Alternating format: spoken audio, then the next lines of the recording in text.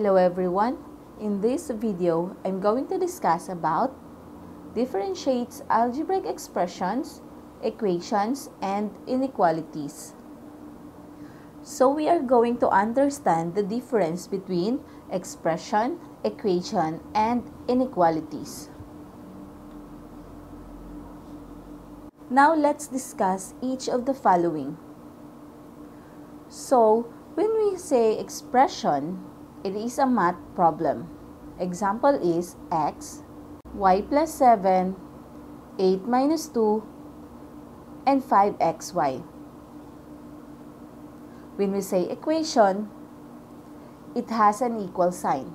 Example is x is equal to 5, y plus 7 is equal to 18, 8 minus 2 is equal to 6, 5xy is equal to 40. And if we say inequalities, we are using these following symbols.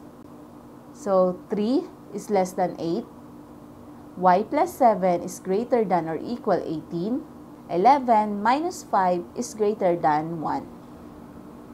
Now, let's try to identify if a given is an expression, equation, or inequalities. For example, we have 3x plus 9. This given is an example of an expression. Next is 7 plus 3 is greater than 5 is an example of inequalities. And x plus 3x equal to 21 is an example of an equation. Now, it's your turn. Identify if the given is an expression, equation, or inequalities. If you are my student, please answer it in your notebook. If not, try to answer it and write it in the comment section.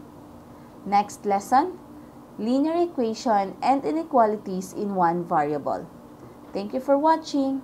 Happy learning, everyone!